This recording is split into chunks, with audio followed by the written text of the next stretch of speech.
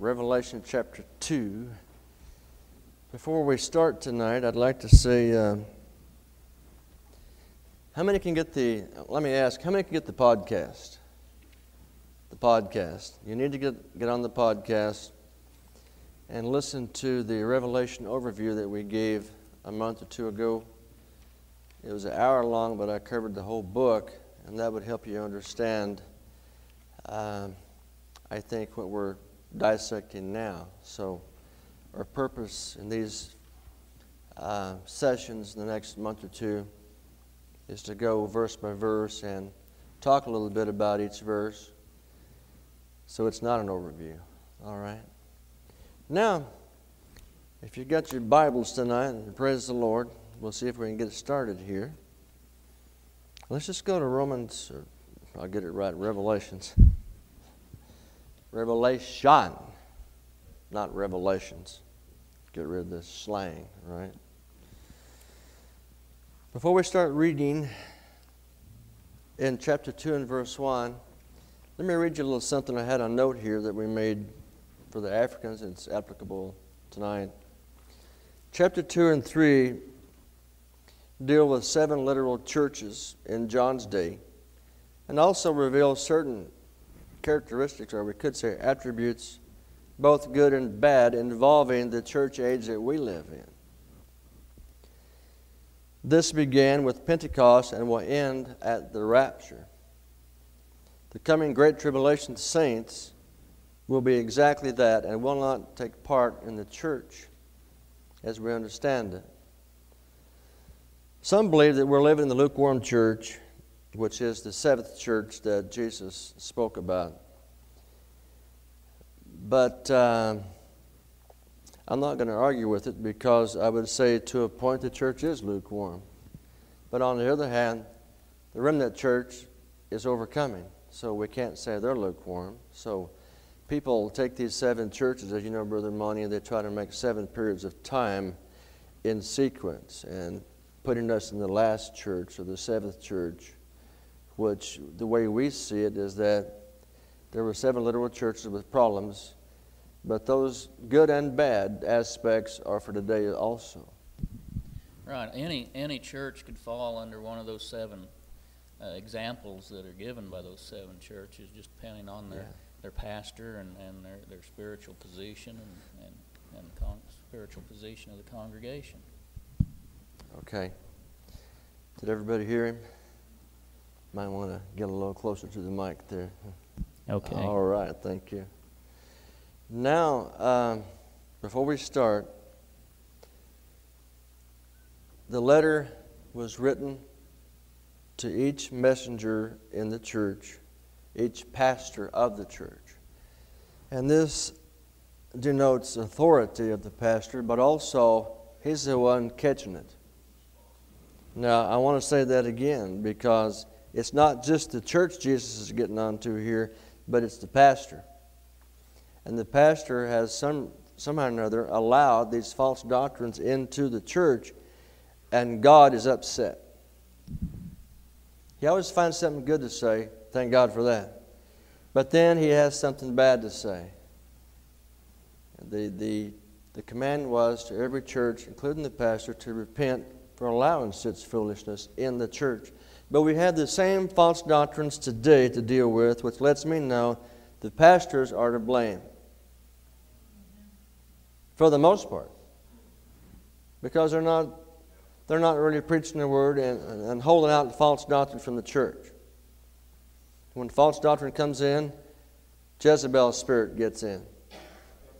Now we got Satan setting up headquarters in the church. In fact, there was one guy that was martyred, and that martyrdom occurred in the church. Now, what kind of church service is that? That's pretty sad. Well, it's the evidence is that the Muslims came in and destroyed them all. But we're going to try to be nice tonight, and we'll just start in verse 2 without rambling here too much. And I think I'll have Brother Monnie read the first 7 verses, and you can go along, and then we'll talk about it a little bit, okay? Praise the Lord. Unto the angel of the church of Ephesus write, These things saith he that holdeth the 7 stars in his right hand, who walketh in the midst of the 7 golden candlesticks. I know thy works, and thy labor, and thy patience, and how thou canst not bear them which are evil. And thou hast tried them which say they are apostles, and are not, and hast found them liars, and hast borne, and hast patience, and for my name's sake hast labored, and hast not fainted. Nevertheless, I have somewhat against thee, because thou hast left thy first love. Remember, therefore, from whence thou art fallen, and repent, and do the first works, or else I will come unto thee quickly, and will remove thy candlestick out of his place, except thou repent. But this thou hast, that thou hatest the deeds of the Nicolaitans, which I also hate. And he that hath an ear, let him hear what the Spirit saith unto the churches. To him that overcometh will I give to eat of the tree of life, which is in the midst of the paradise of God. Amen. Those are promised to the overcomer. Now let's go back to verse 1, and it just simply implies that the pastors belong to God. Amen. The pastors belong to God, and that's a good thing. Actually, we all do, but you understand the sequence of events here. And Jesus actually walks in the midst of these churches. And I think he walks in the midst of ours. He's not a respecter of persons, nor a respecter of New Testament churches. I wonder what he could find wrong with us today. Well, it's in the Word. Okay, everybody say it's in the Word. Now, the second verse explains divine knowledge. And this church apparently had departed from sound doctrine. It seems like we're living in a time in this church age we live in that people don't want to hear about doctrine. They think it's some type of a curse word or something. And actually, without sound doctrine, we just can't have sound faith. No. They leave the doctrine behind. In fact, some churches have even left the office of pastor behind. They just meet, and whoever has a word gets up and teaches, and they don't have a leader, they don't have a pastor. But I believe these letters being written to these churches establishes the authority of the pastor over the church. The pastor is one of the 5-fold ministries given as a gift unto the church. Yeah. So it can be a good thing to be a pastor, and it can be a bad thing. It just depends if you're called of God or not. But anyway, he always gives us all, God always gives us space to repent, doesn't he? Yes, he does. And he wants the church today to repent.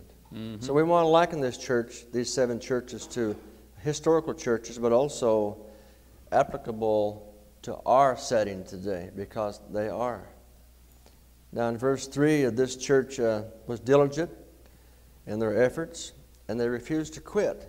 Now that's a good thing, not quitting, right?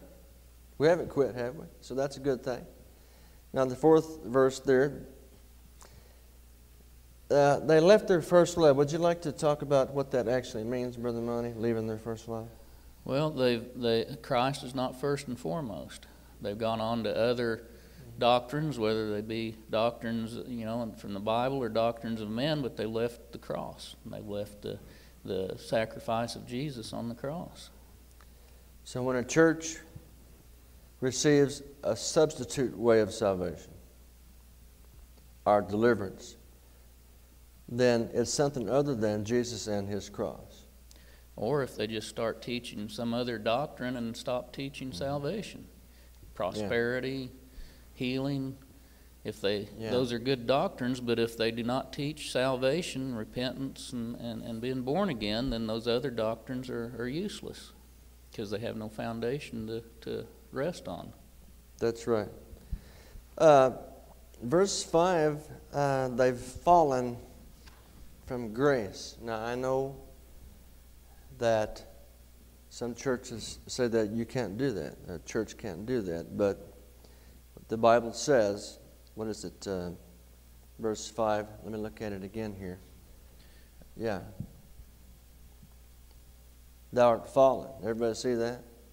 Remember from whence thou art fallen, and repent. So, we're going to say we can't fall? I mean, that's ridiculous, because this church is in a fallen condition, but Jesus loves the church. See, that's the deal. But now he doesn't tolerate, these things going on. He gives churches space to repent. Churches are made up of people, so he gives people time to repent and opportunity after opportunity. But there comes a time that the Lord gets upset. And we don't want that to happen to us now, do we? Amen. Certainly not. So they departed from grace, and they fell from grace and departed from Christ, I should say.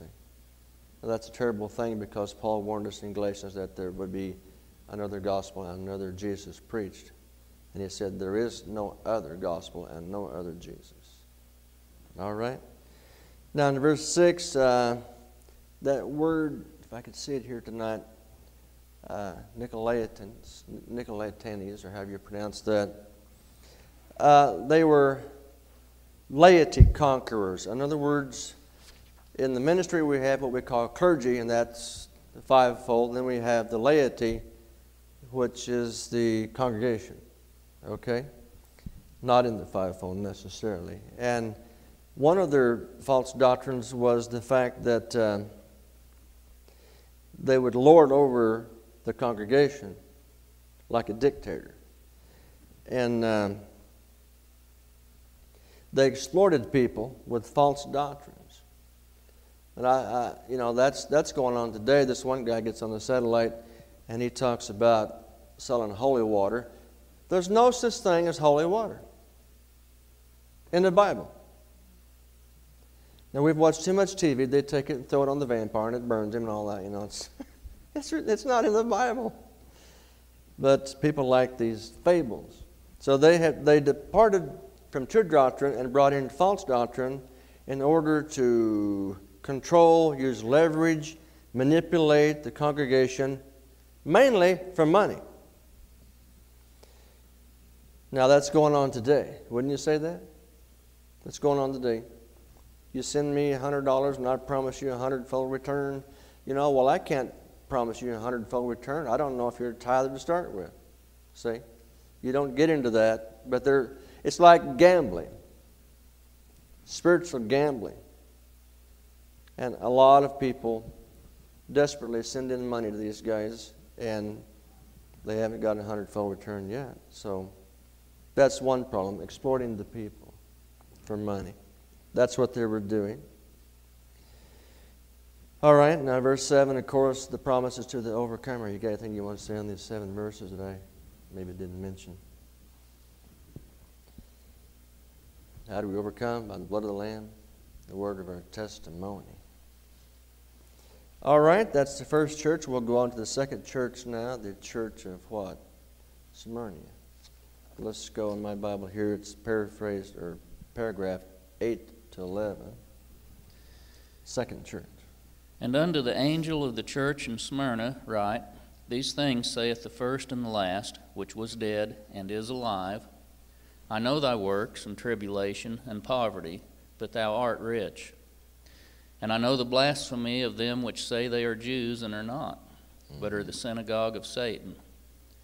Fear none of those things which thou shalt suffer. Behold, the devil shall cast some of you into prison, that ye might be tried, and ye shall have tribulation 10 days. Be thou faithful unto death, and I will give thee a crown of life. He that hath an ear, let him hear what the Spirit saith unto the churches. He that overcometh shall not be hurt of the second death. All right. What would you, according to the Bible, what is the second death? Well, the second death occurs after the second resurrection, and those whose names are not found in the book of life are cast into the lake of fire, which is the second death. That's right. But the child of God will never go there. Right. No. Won't even be in that judgment. Let me rephrase that. The overcoming child of God will never go there. Right. So we'll study that in Revelation chapter 20 when we get there in great detail. Okay. Now let's go back and go over this again in the 8th verse. It describes really the Lord and the Creator as one with total and complete control. I must accept that. Complete control. Even the Bible talks about He sets up and He tears down. He has His way with nations, the heathen, nothing really goes on this earth that God doesn't know about. And He allows certain things. He doesn't have to tell us why, but He has the final say about everything on this planet. If He didn't, He wouldn't be all-powerful.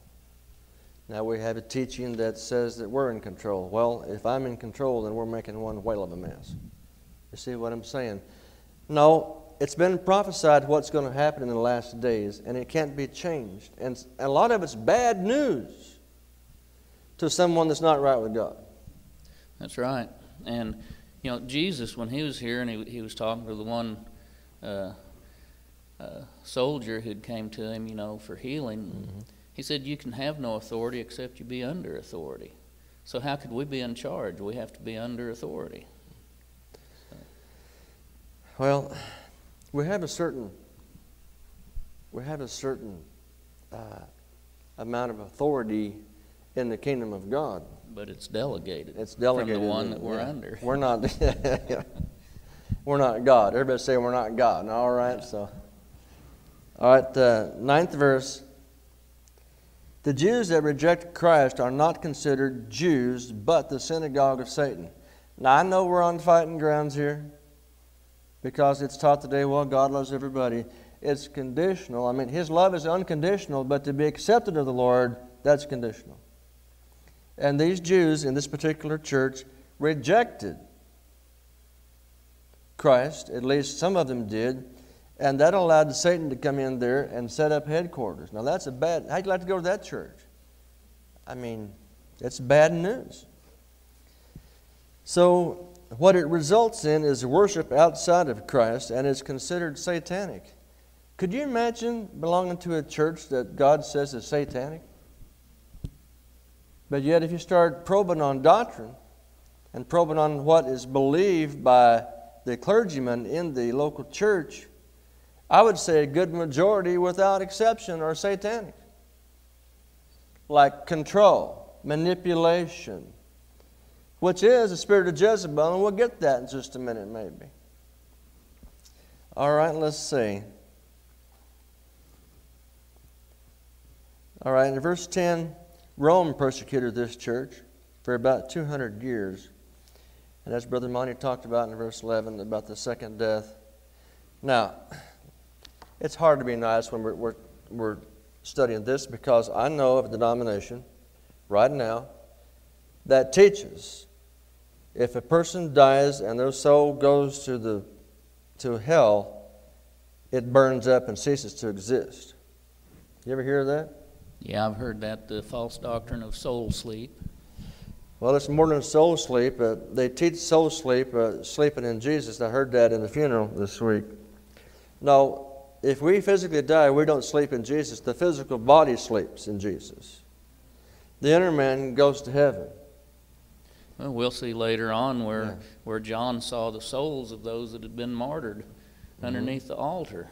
And they were crying out, "How long, O Lord?" So they weren't non-existent or sleeping. No, they weren't sleeping. No, it was the bodies that were sleeping in the grave. But see, what they're saying is that if a person is resurrected after the millennium and they go to the lake of fire, it is an eternal punishment. It's they cease to exist after punished for a few minutes, and that's what they teach. Well, they can People like to hear that, but it's not correct. They can twist the Scripture if they want, but I'm going to believe what it says. Well, you know what? The Lord gave us a warning about the Revelation book. If we add to or take away anything, we're in danger of getting our name blotted out of the book. And I'm just not going to do it. I mean, the crowd might get really small, but then I'd rather get into heaven and please the Lord as to have a big crowd and not please the Lord. So, what's wrong with proper doctrine anyway? Nothing. It's good, isn't it? Yes, it is. We need to know that we know. Now, more light comes as we grow in grace. You understand that, but the basics we can all understand, I think, tonight. Now, the 12th verse through 17, Brother Monnie, the third church is Pergamos. And to the angel of the church in Pergamos write, These things hath he which hath the sharp sword with two edges.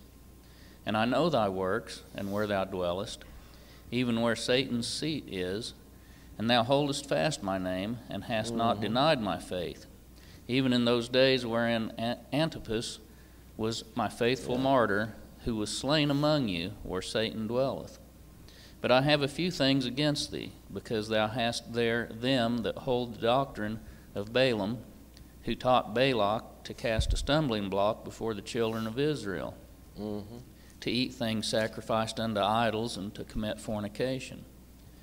So hast thou also them that hold the doctrine of the Nicolaitans, which thing I hate. Repent, or else I will come unto thee quickly, and will fight against them with the sword of my mouth. He that hath an ear, let him hear what the Spirit saith unto the churches.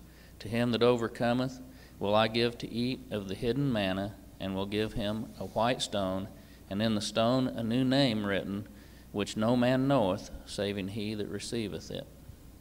Yes, we all have a new name tonight. Back to verse 12 now. This sword that goes out of the mouth is the Word of God, right? It's the Word of God. 13, we have Satan joined to this church and trouble inside the church. You know, I just don't like church trouble, do you? No. I've never rejoiced over it. No. As long as you have people, you're going to have some problems. And it's okay to have some problems as long as we work it out based on the Word of God.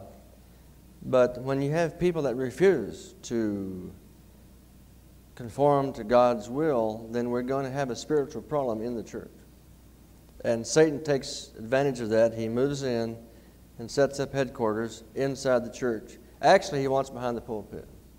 If Satan could get the pulpit, then he's pretty well got the pew. Well, in this town of Pergamus, there was a temple there to an idol that they referred to as the Savior. Oh, in other words, it was Antichrist. Okay. The spirit of Antichrist. And they also had a group of Babylonian priests that had settled there. And from what I've read, it was the church had just gotten too friendly with these Babylonian priests and with these idolaters, and like you said, then they wanted behind the pulpit of the church. Well, they got into spiritual adultery, and all of these churches, when we're talking about idolatry, it's always involving sex sins. Always. And we need to realize that spiritual fornication is worshiping other gods, but then it trickles down to immorality within the church. And then we get into the homosexual thing, the whole 9 yards. And I was talking to one man that said one of his friends left this church in Oklahoma because they were accepting gays. Now, I understand that, but you see, we can't turn them away. We've got to give them a chance, right? God wants to give them a chance to repent. If they'll repent and get out of that lifestyle, I don't have a problem with them coming to church. But sad to say, most of the ones that I've seen, they go back into it for some reason. So it's a spirit that gets a hold of people, and actually probably should be cast out of people. But they got to want to get out of that lifestyle. And all these churches have had this problem. And if they refuse to repent, they have no place in the church, because once they get in the church, they start trying to proselytize Christians over into their beliefs. Well, they can bring a bad spirit into the congregation, see. And that's with any of these sins that people refuse to repent over. It allows Satan to move in and set up headquarters. There's only one thing: you have to preach this stuff out of the church. That's the way God does it. And you know if you're under a preacher when you hear them come against these things. But this was tolerated among other sins, and the Lord was upset. So notice they didn't have the deeds of the Ephesians, but the doctrine.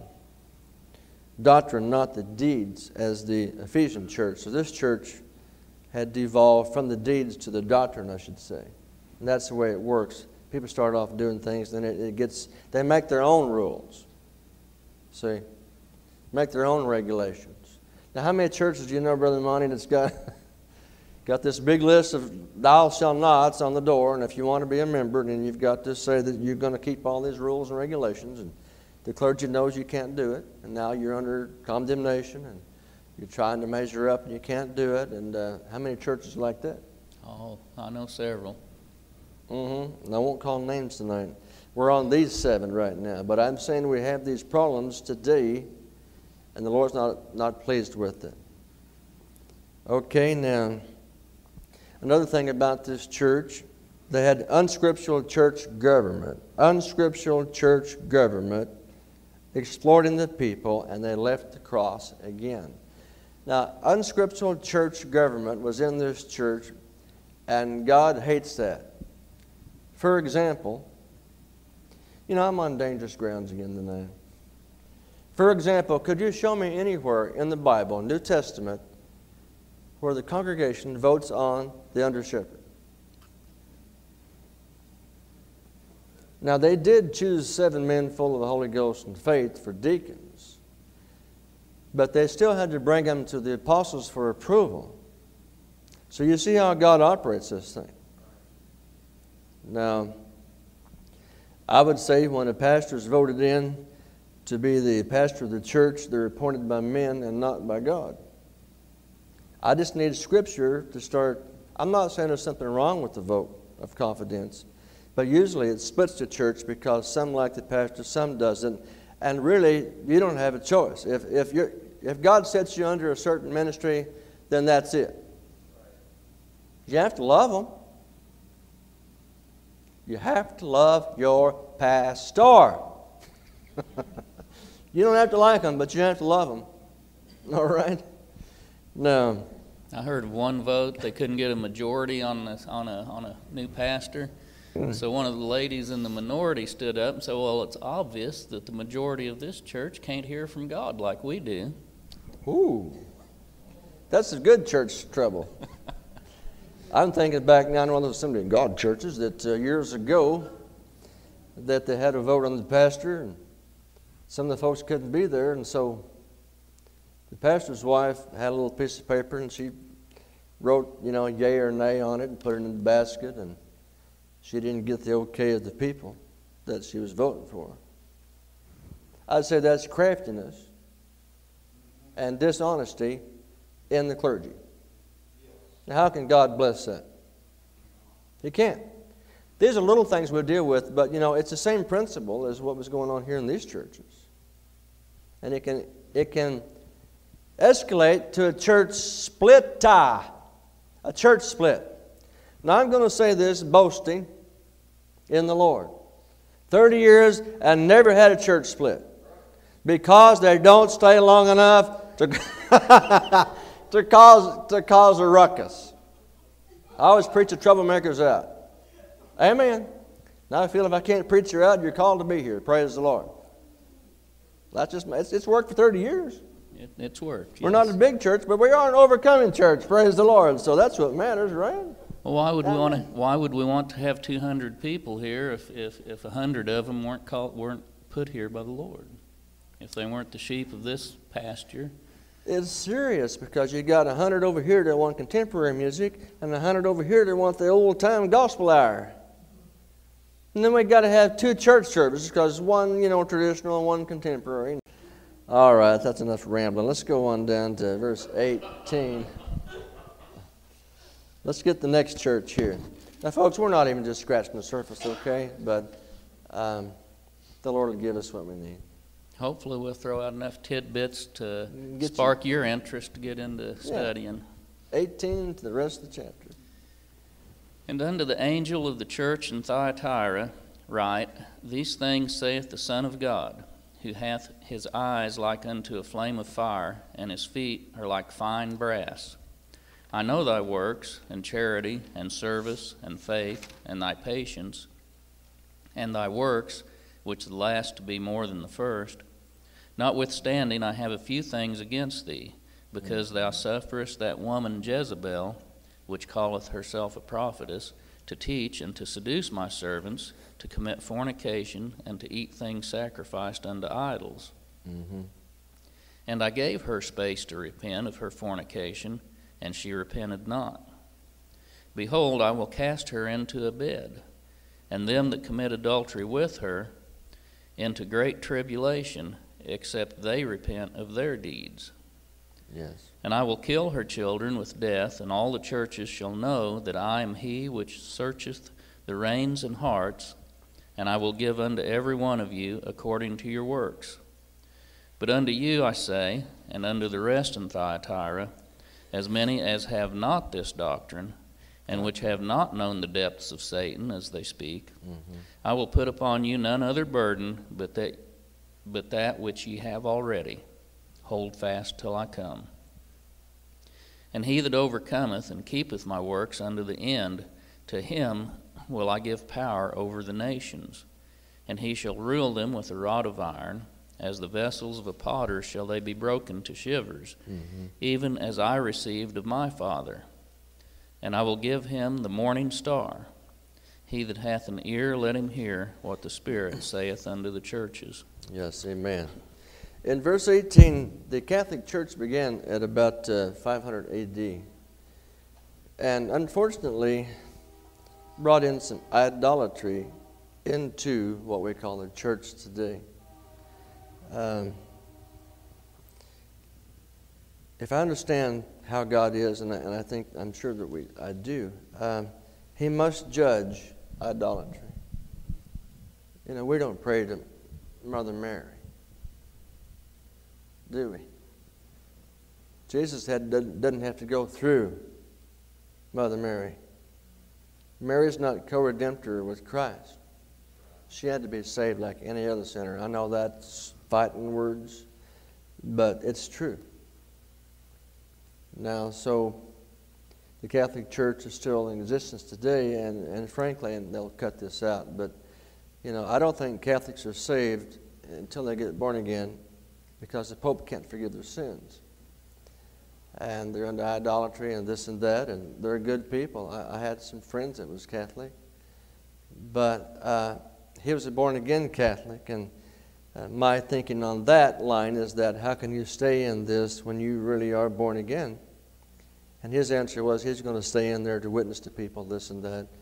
Well, it doesn't work very well because we're in a system that really says they're following Jesus, but it might be another Jesus. Now, I don't want to bash them too much because they're not here to defend their doctrine. But the Eucharist is not literal. It doesn't turn into the body and blood of Christ. And they think if you don't take that, you're not saved because you haven't ate His body and drank His blood. Now, we're not into cannibalism. So you see how serious it can get.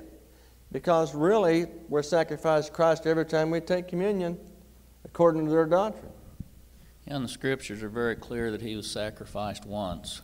Once and for all. Not repeatedly as the animal sacrifices were. And basically their doctrine of the Eucharist reduces it back down to the point where He's sacrificed every time they partake. Which basically is blasphemy. Yes. That'd be like one of us bringing a little lamb in here and we're going to sacrifice that thing. No, Jesus was our Lamb of God. He was our sacrifice. God gave the sacrifice for us. We don't have to do that anymore. And that's good news.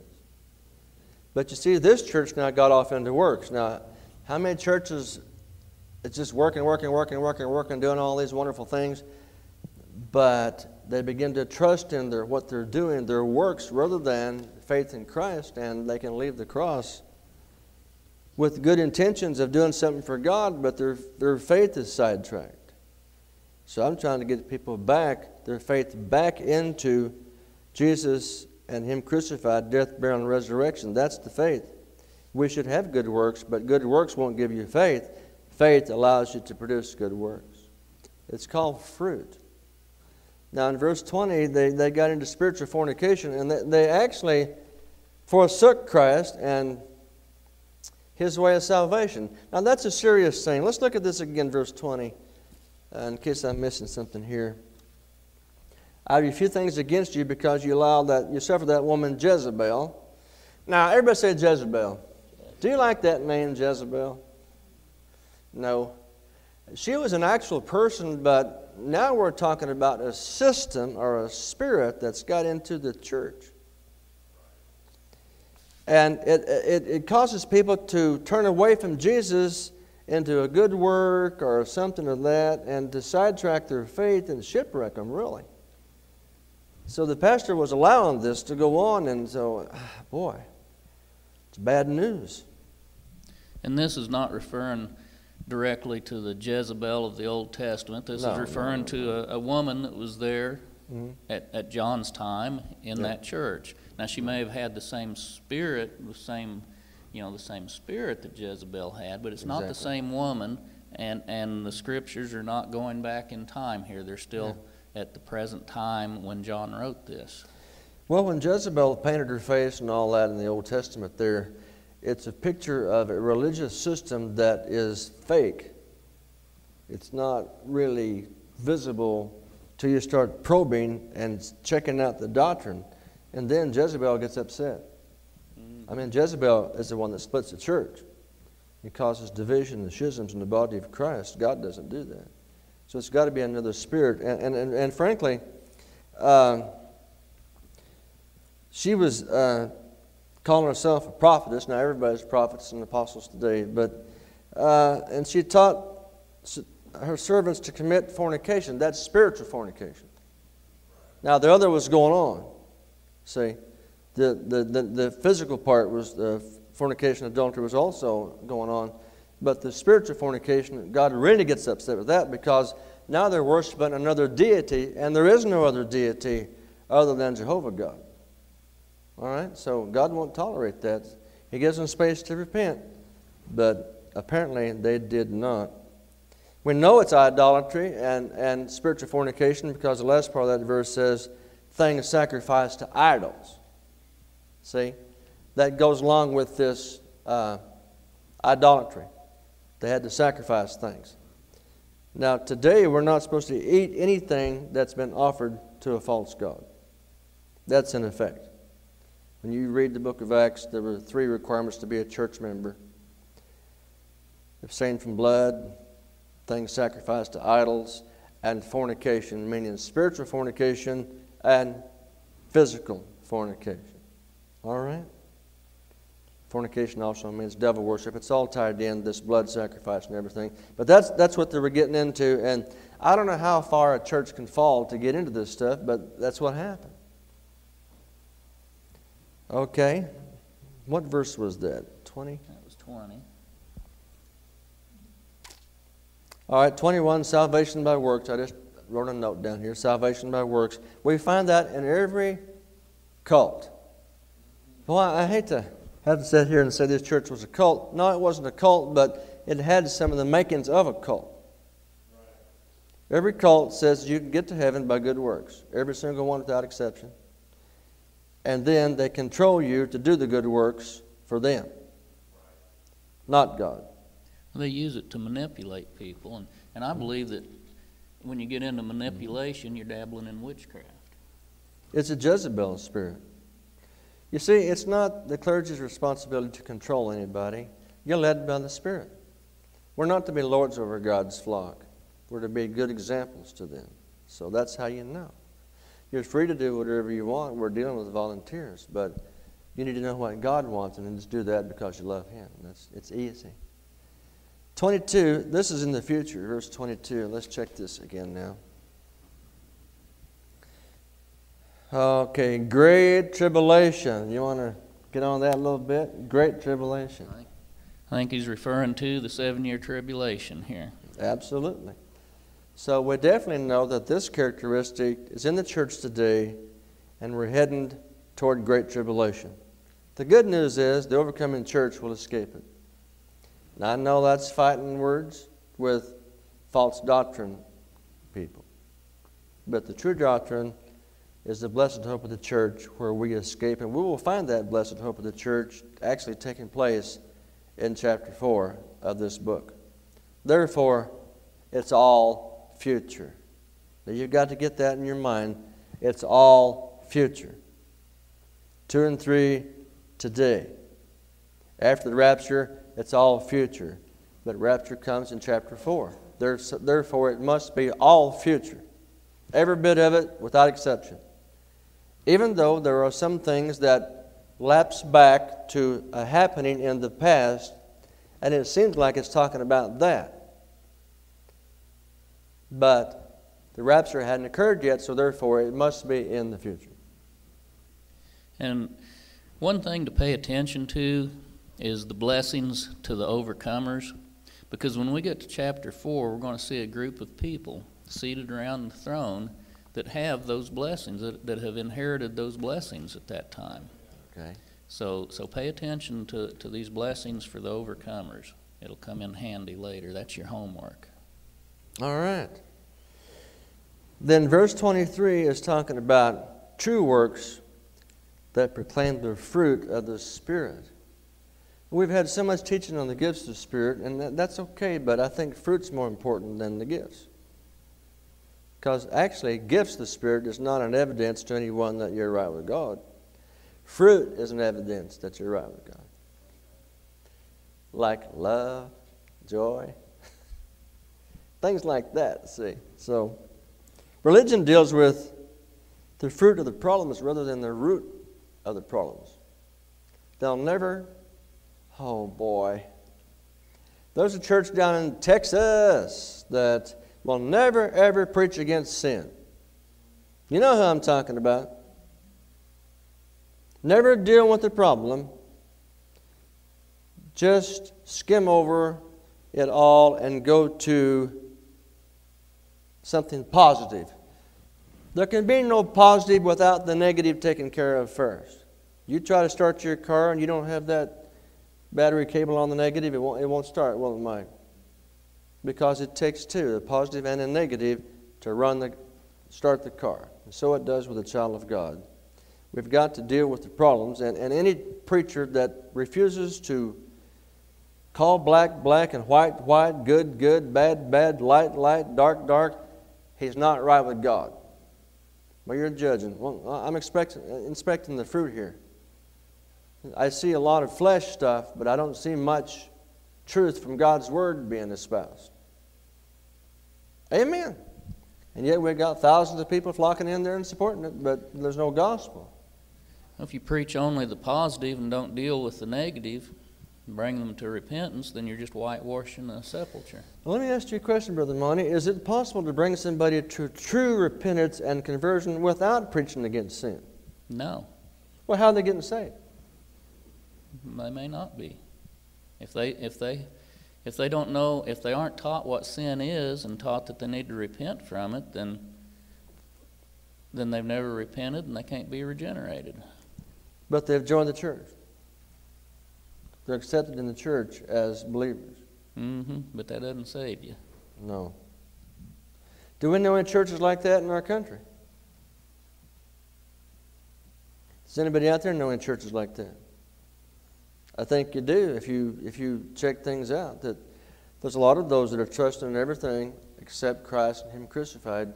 And that's the only way to be saved. I'm going to say that again. That's the only way to be saved. Is to accept the provisions of the cross of Calvary for our salvation. There are no other ways to be saved. Any other way is the broad road that leads to destruction. And many there be which go in thereat. That's what Jesus said. I used to think the broad road was the world, but now I'm convinced that it is a false way of salvation that leads people away from God. That's a terrible thing because some people want God. They're looking, they want to get right, but yet they go into these churches and this is taught and think, well, this must be what it is, and so they accept that and then they're not right. It's a terrible thing. It ought to upset every single one of us. Amen. If we're like God, we're going to hate evil. And Satan doesn't come in here with a pitchfork and horns. He comes in here as an angel of light, going to tell us what the Word of God says. And that's what happened in these churches. And he moved in and set up headquarters, and they went down. Now, the burden of verse 24 was to oppose Jezebel teachings. I want to know how many preachers we got in this country that's got enough Holy Ghost power to stand up and oppose every wrong way? How many we got, Monnie? Tell me.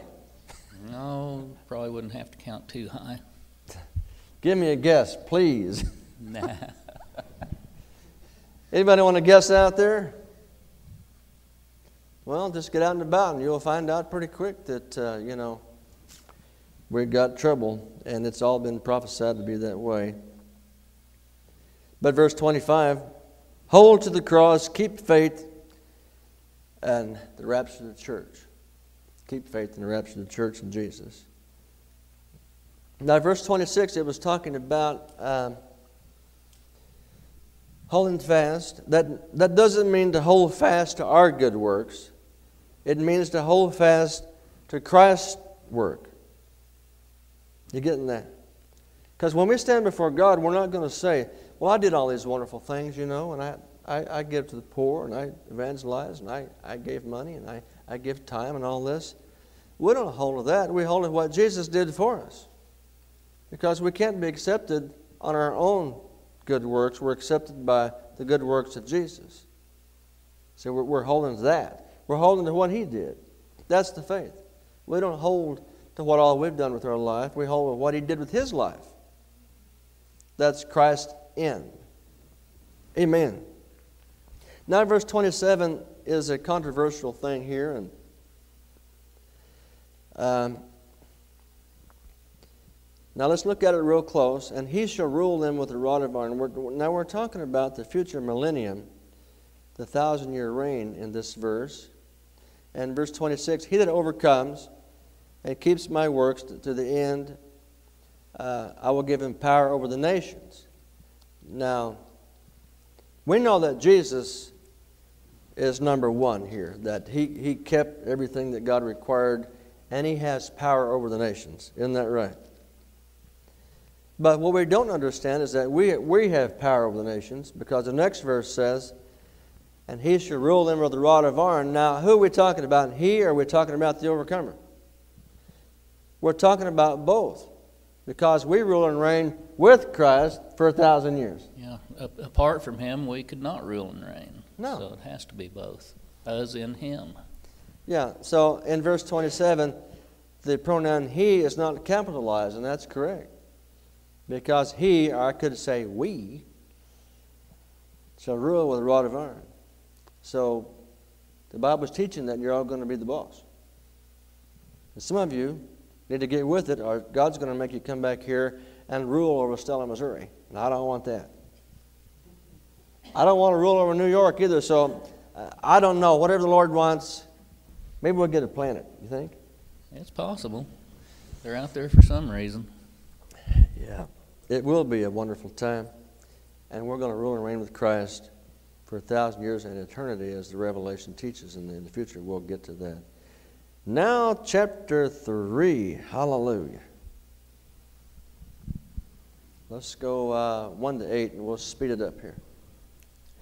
And unto the angel of the church in Sardis write, These things saith He that hath the 7 spirits of God and the 7 stars. I know thy works, that thou hast a name, that thou livest, and art dead. Be watchful, and strengthen the things which remain, that are ready to die, for I have not found thy works perfect before God. Remember, therefore, how thou hast received and heard, and hold fast, and repent. If therefore thou shalt not watch, I will come on thee as a thief, and thou shalt not know what hour I will come upon thee. Mm-hmm. Thou hast a few names, even in Sardis, which have not defiled their garments, and they shall walk with me in white, for they are worthy. Yes. He that overcometh, the same shall be clothed in white raiment, and I will not blot out his name out of the book of life, but I will confess his name before my Father and before his angels. He that hath an ear, let him hear what the Spirit saith unto the churches. Okay. Let's go back to verse 1 now. The 7 spirits of God, people are hung up on that, and we know that God only has one Spirit, so you want to comment on that one? I think a translation we would have understood better in today's language would have been if they'd referred to the Holy Spirit as the sevenfold Spirit.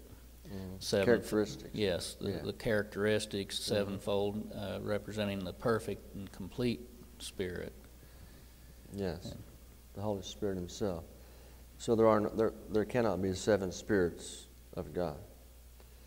But some teach there are. Yeah, but it's just one Spirit, and it's referring to the characteristics and attributes of the Spirit there. That's right. All right, so they're going to overcome by faith in Christ. Now, verse 5, He will not be blotted out of the book, blot out His name out of the book of life. That tells us that it's possible for a person's name to be blotted out of the book, doesn't it? So a person could stop being a Christian and lose their salvation, be blotted out of the book of life. So they turn to another gospel and another way of salvation. And God says if you don't repent, He's going to blot your name out of the book. Actually, He would have no choice because they left their first love. Right. And we got to hold to Christ no matter what. We still have a free will even after we get saved. We can reject Christ just as in the same manner that we received Christ. So once we come to the door of salvation, then God doesn't shut the door. No. It's still open and we can go back. I can't imagine why anyone would want to. No. And but they did.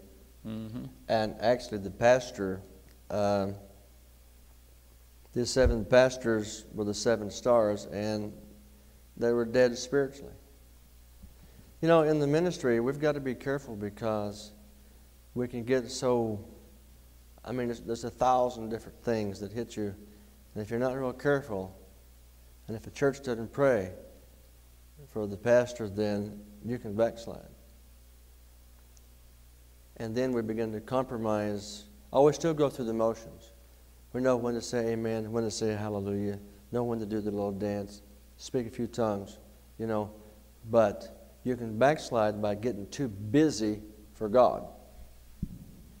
And I teach this: God's first, family is second, church is third. But there are those, no, the churches. Now wait, the church didn't die on the cross for us, right? So God's first, the family is second, and the church is third, then your job's fourth. You get that out of order, you're going to get in a problem. It's sad to say, but I've seen ministers, pastors of churches that lost their families and ended up in divorce because they put the church above their family. No. God's will is for the family to be involved in the church. And I'll even say this: your family is not complete if you're not joined to the church. No, your family is not whole if you're not part of a local church that's New Testament style. Just something missing because God set it up for the family to be part of the church. Right? But God and Christ is the head of the family. And if that's correct, and it is, then they come into the church and we don't have a problem. The problem we have with people coming into the church is that they don't have God first in their life. And they're going to come in here and, they've got to repent and get God first in their life. And if God is first in our lives, then the church will be right up there in priority of importance, right along with the family. But when we get sidetracked, see, I ask people when they move, okay, where are you going to go to church? Who's going to be the pastor? Do you know where you're going to go to church? No, we just got a job. No, wait. You can find a job if you seek and pray, but you can't find a proper church until God shows you where to go. That's right. You can go down to a big mega city and you're going to be hard-pressed to find the right church. Because we can't go by a big fancy building or equipment or a big crowd or talents and abilities. We've got to go by proper doctrine. I've got to get that across to people. Because without proper doctrine, you don't have anything. Doctrine keeps the devil out of the church. You let down the wall of sound doctrine, and that devil comes right in and you can't stop him. because it's not being preached, it's not being believed, it's not being upheld by the pastor or the congregation. Now we're going to get a demon problem. Well, without proper doctrine, a church just devolves into a social club. We don't have any social clubs in this country, Brother Monnie. They're all good, gospel-preaching churches, every single one of them, right? Wrong. That's that confession of faith. I wished it was true, but it's just not true.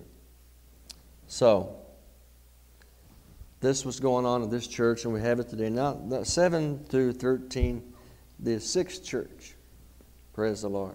And to the angel of the church in Philadelphia write, These things saith he that is holy, he that is true, he that hath the key of David, he that openeth, and no man shutteth, and shutteth, and no man openeth.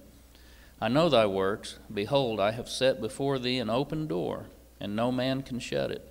For thou hast a little strength, and hast kept my word, and hast not denied my name. Yes. Behold, I will make them of the synagogue of Satan, which say they are Jews, and are not, but do lie. Behold, I will make them to come and worship before thy feet, and to know that I have loved thee. Because thou hast kept the word of my patience, I also will keep thee from the hour of temptation, which shall come upon all the world to try them that dwell upon the earth. Behold, I come quickly. Hold fast that which thou hast, that no man take thy crown.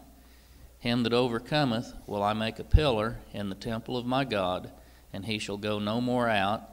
And I will write upon him the name of my God, and the name of the city of my God, which is New Jerusalem, which cometh down out of heaven from my God, and I will write upon him my new name. Amen. He that hath an ear, let him hear what the Spirit saith unto the churches.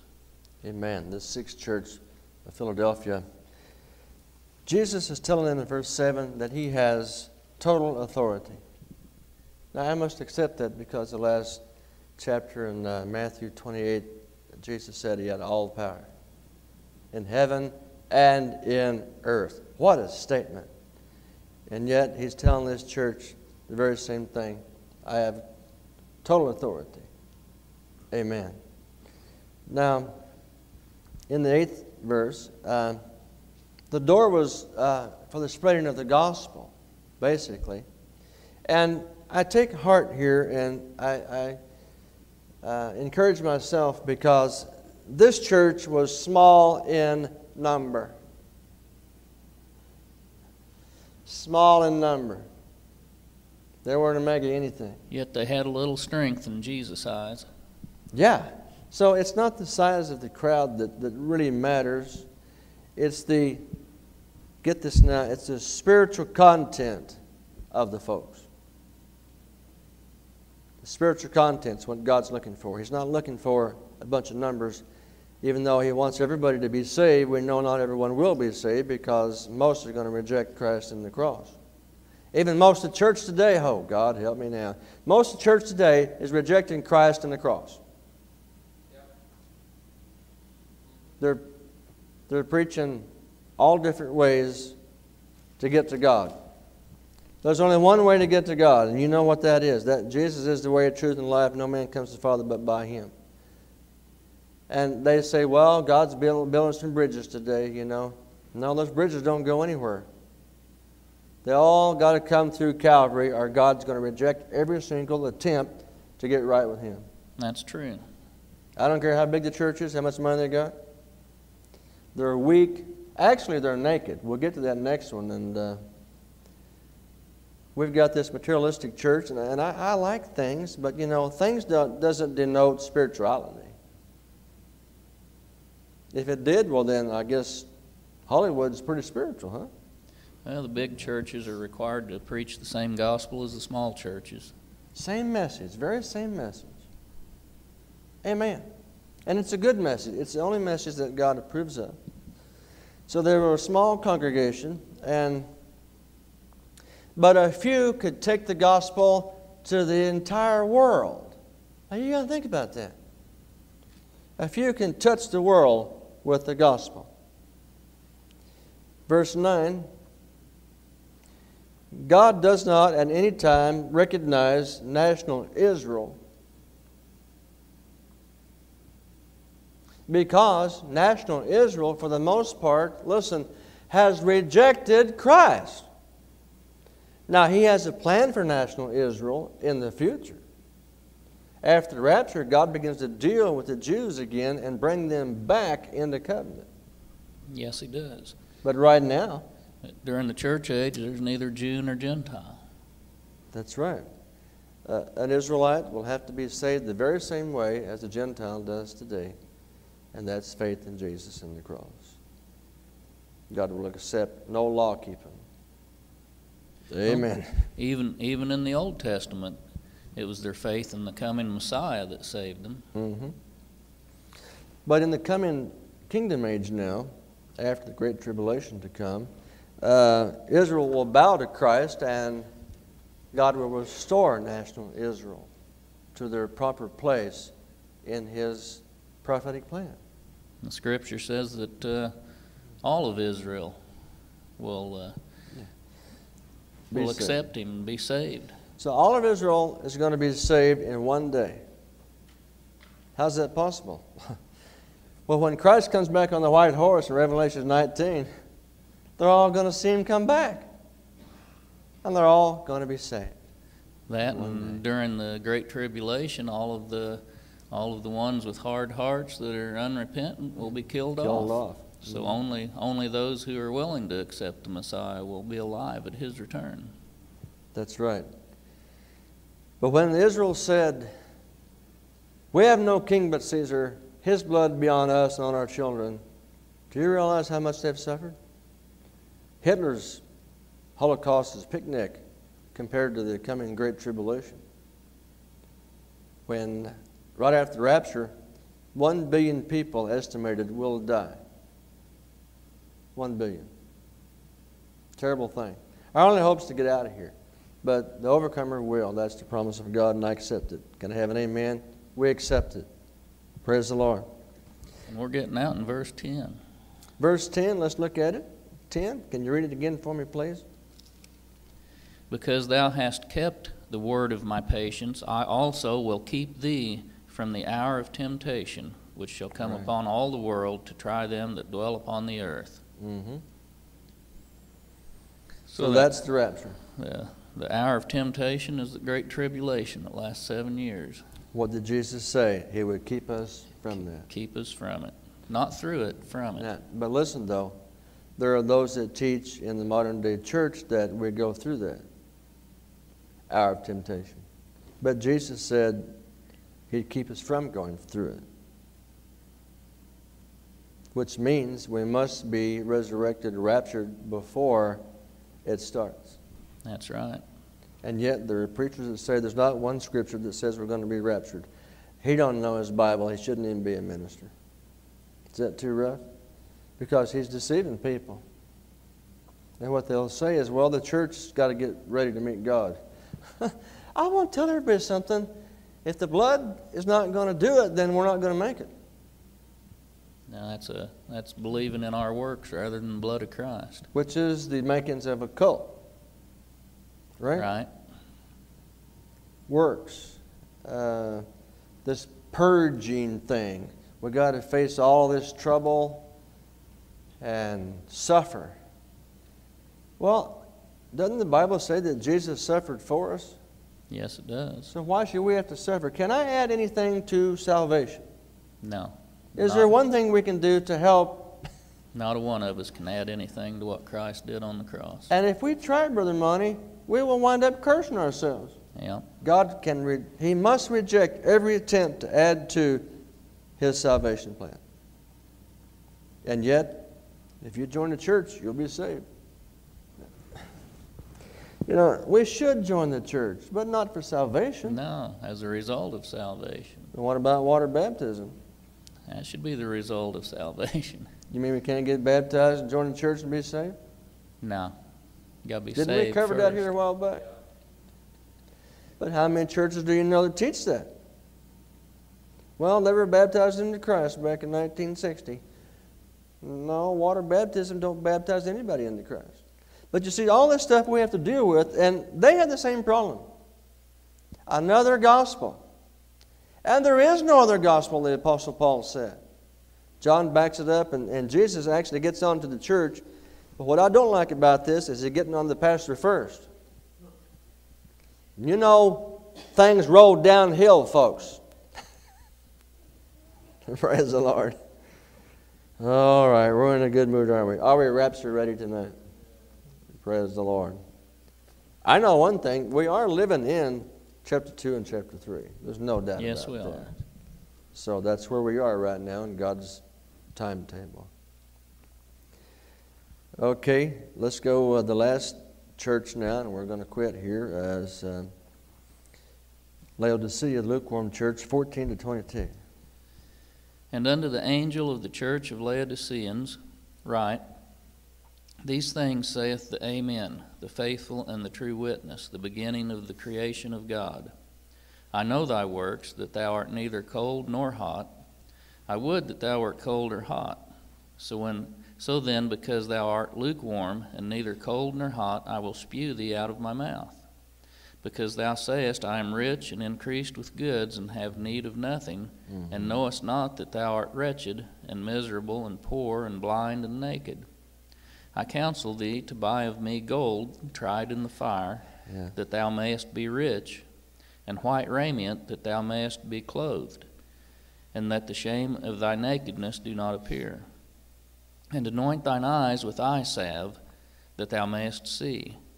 As many as I love I rebuke and chasten. Be zealous therefore, and repent. Behold, I stand at the door and knock. If any man hear my voice and open the door, I will come into him, and will sup with him, and he with me. To him that overcometh will I grant to sit with me in my throne, even as I also overcame, and am set down with my Father in his throne. He that hath an ear, let him hear what the Spirit saith unto the churches. Amen. Now back to 14, we're talking about an apostate church. An apostate church is one that apostatizes. Would you like to elaborate on what apostasy might mean, Brother Monnie? Well, apostasy is just turning away from the truth, falling back from it, drawing back from it. Yeah. And I think here it's because of just apathy, laziness in studying the Word. Trusting in their works. Self-righteousness. And, you know, many of the things that we see around us today and that we have to guard for even in our congregation. Yes, sir. So we understand these principles in that the Lord is bringing out here. After the church apostatizes, now I know this is against a lot of teachings in the Pentecostal church. And we're taught there's going to be a big outpouring of the Holy Ghost and a great revival. People have always been getting saved. Okay? God's always been doing something in every generation. So it's going to be revival plus apostasy at the same time. So we've got the remnant church getting fired up for God, and we got the apostate church getting more cold and lukewarm, and they're not going to make it. No. So the revival has to come, but also a sign before the rapture is that the church apostatizes and turns from the cross and begins to hold to other ways of salvation. And there is no other way of salvation other than Jesus, Him crucified. The rapture comes after that. Pastor, if you put a bite of food in your mouth, is it in your body? Not yet. Well, if you close your lips around it. Do I get to swallow part of it? Or? Well, I suppose you could. I suppose spew could mean vomit as well as just spit out. I would say if a person is going to be spewed out of the mouth, they must be in the body or the stomach in order to get out of the mouth, wouldn't you? So I mean, this doctrine here shows that those that are being spewed out have to be in the body first before they can be spewed out. Of course they're in the body. They're in the church. Yeah. And here's the sad part, folks, and I'm not rejoicing over this. They were right with God at one time. Yeah. And yet we're taught, well, once you're saved, you're always saved. Now, wait a minute. Can I ask some scripture? I mean, it's not in a parable form. Can I have several scriptures that those are few. But on the other side of this thing, there's a whole lot of them that warn about this. You can backslide to the point of getting your name blotted out of the book. Now, if that's not lost, but they were saved. They were. Otherwise, they wouldn't have been in that book to start with. And one of my ministry friends, he said that Judas was never saved. Now, wait a minute. Wait. Judas was an apostle with authority from Christ. And Acts chapter 1 says that Judas fell. Everybody say fell. Judas fell and went to his appointed place, which was hell. The reason Judas went to hell, he betrayed the Lord, but he went out and committed suicide. And that's all she wrote. He went to hell. But he was right with God at one time. At one time he was. It's a terrible thing. I don't like to see people backslide and get away. And what if they were to die in that condition? So it's just not worth gambling over. We just need to keep right with God, and proper doctrine and obedience to the Word of God is the only way we're going to do it. It's imperative that it's taught to us just like it is. Amen. All right, let's see.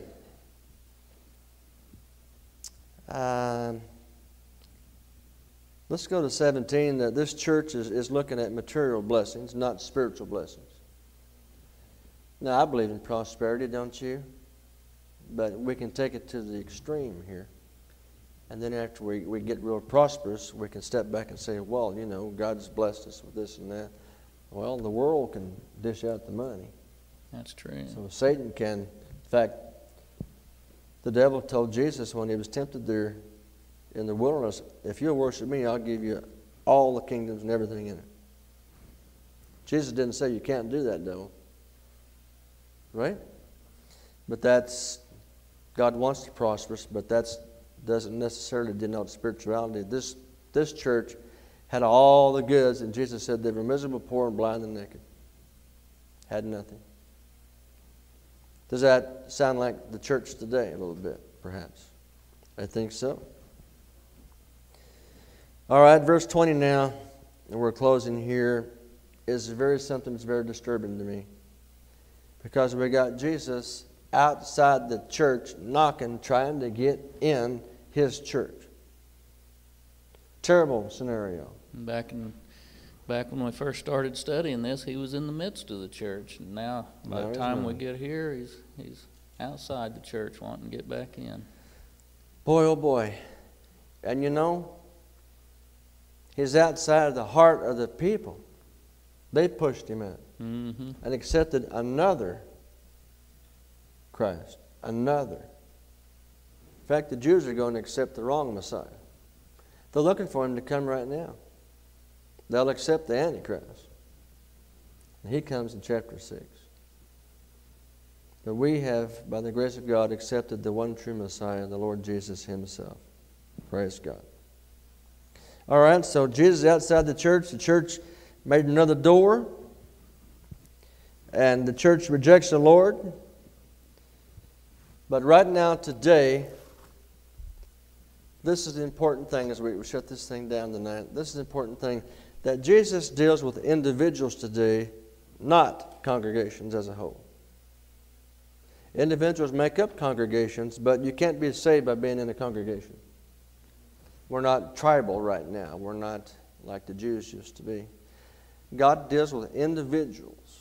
And so, if a church has pushed Jesus, if a church has pushed Jesus outside the door and he's knocking, trying to come back in, then people inside that congregation have pushed Jesus out of their lives, and he's trying to get back into their lives individually first. And if we'll allow the Lord to come in individually and take control, then he'll be back in the church and not knocking on the outside trying to get in. Praise God.